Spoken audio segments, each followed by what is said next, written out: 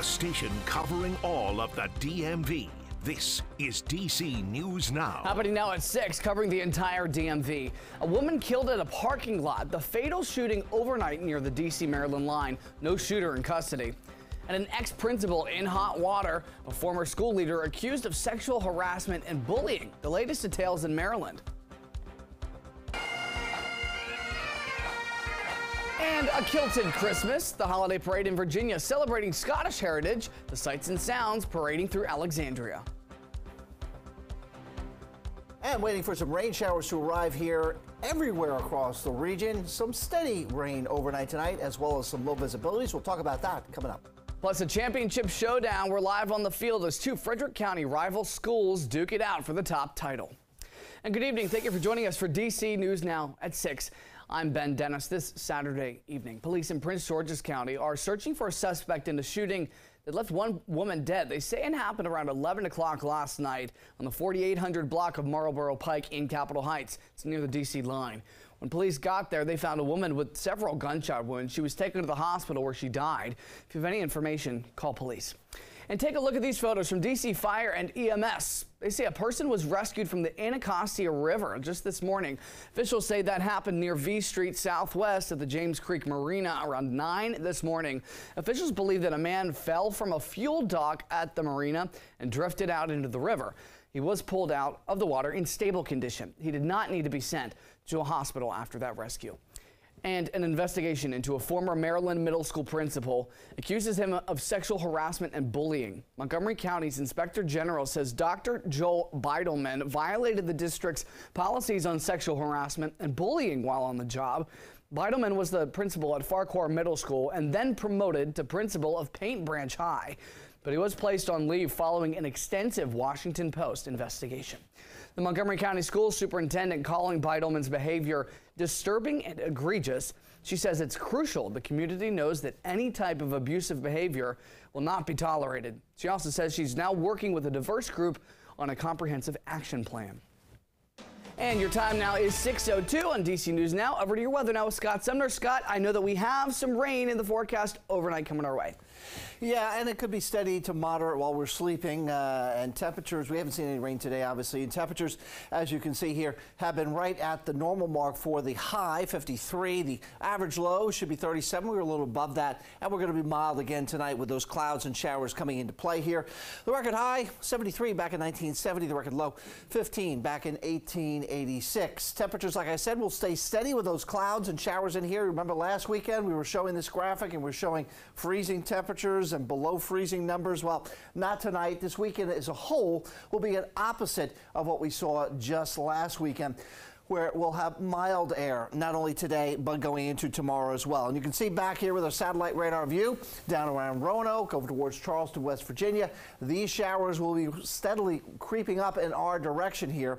And we'll also have some low visibilities potential. I'm seeing some fog possible here as we go throughout the overnight. The yellow bars here are showing greater than 2 miles, and these numbers represent the mileage 4 and 5 miles visibility in and around the district. But that's not to say that some places couldn't get below that mark. And for your evening planner tonight, expect those rain showers to develop. So if you're going to be out, grab that umbrella, grab that rain jacket out there. Temperatures are not going to be an issue, as you see here, holding into the 50s. But again, rain is going to be on our doorstep here, most likely a little after the mid-evening period. So wet weather tonight, Sunday morning fog and showers, mild temperatures this weekend, and more showers return on Tuesday night. We'll break it down with that 7-day forecast, as I always do. Ben? Looking forward to it. Thank you, Scott. In the district, the Marbury Plaza apartments in Southeast are now up for sale. Tenants there have been pushing for improved living conditions at the complex lately. Residents have even urged DC city government to take over the complex to make those needed repairs and maintenance. You can see some of the examples right there on your screen. That apartment now officially looking for a buyer after filing for Chapter 11 bankruptcy earlier this year. Turning to a DC News Now exclusive where we identify the dangerous working conditions for air traffic controllers in the DMV. That's at Dulles and Reagan airports. According to records, as of September this year, controllers at the Washington Tower already clocked in nearly 6,000 overtime hours. Workers at the Dulles Tower facing similar problems with overtime hours nearly doubling from 2021 to 2022. In August, the FAA announced a series of meetings following an alarming number of close calls and near misses on runways across the nation. On a day you might get severe thunderstorms in the area and you're having to reroute a bunch of traffic, you might not have the bodies to get in there and really do it successfully. Most jobs you can have a slip and it's not a problem. Our slip could be deadly.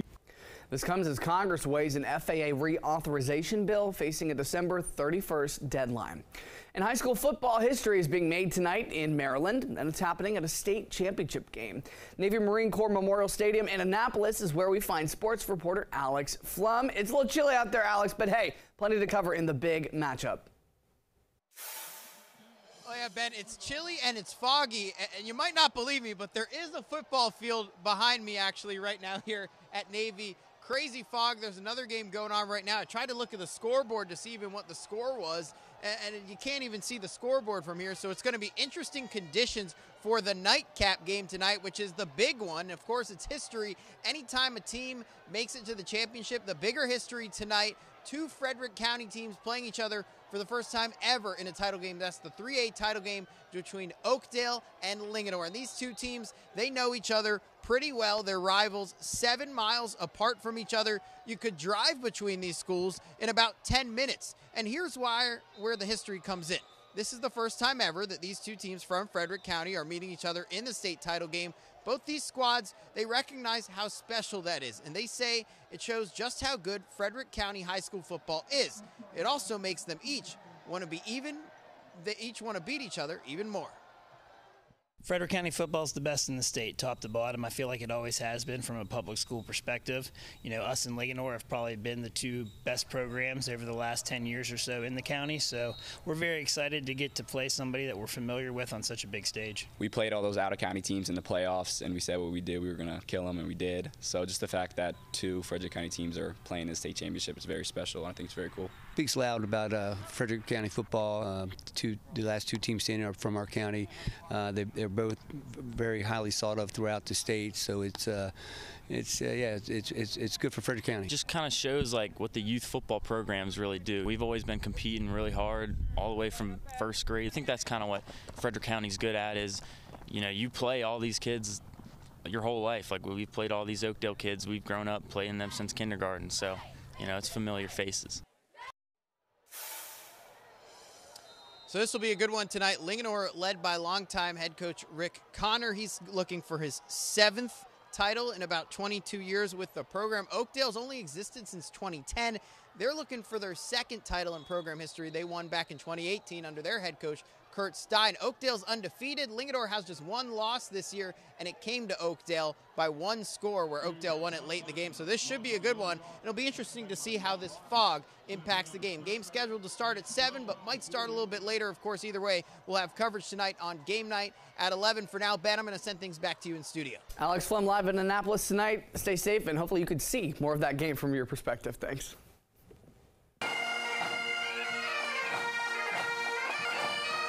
And you've heard the bagpipes in Alexandria ringing in the holiday season today, the 52nd annual Alexandria Scottish Christmas Walk Parade. That's according to the parade's website. The event was created to honor the city's Scottish heritage. We caught up with some folks who took part in the celebration to see how they're feeling this holiday season. It's just an incredible spirit of friendship and kindness and energy that is here on the streets of Alexandria, one of the great cities in America. And oh, it's awesome. Yeah. Absolutely awesome. We always love this parade. The crowd was outstanding. That makes it easy. Yeah. I have bad knees and bad everything, and it was just so much easier by the fact that we had the crowd supporting us today. Looks like plenty of fun indeed. The event also featured live music from U.S. National Scottish Fiddle champion and DMV-based musician Sean Healy. And if you're in a giving mood this holiday season, Fairfax County is sharing some ways to help your local community. The county is releasing a guide with several opportunities to donate. The County Fire and Rescue Department is collecting toys on behalf of Toys for Tots. They're accepting new unwrapped toys from now until December 17th. The Annandale United Methodist Church and the Providence District Office are accepting winter gear donations. Drop off new or gently used hats, gloves, and coats. And the Police Department's Victim Service Division is hosting a gift card drive until December the 16th.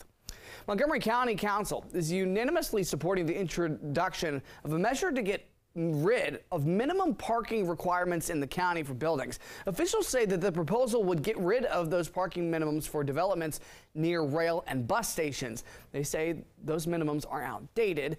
Officials say they hope the move should encourage people living in the area to get rid of their car and switch to public transport. Officials also say that they hope the move will also help ease the housing crisis in the county. There will be a public comment period on that bill January the 16th. And a heads up for commuters, Metro has some closures to keep in mind throughout this weekend. The Virginia Square George Mason University station will close Sunday morning due to a safety exercise, we're told.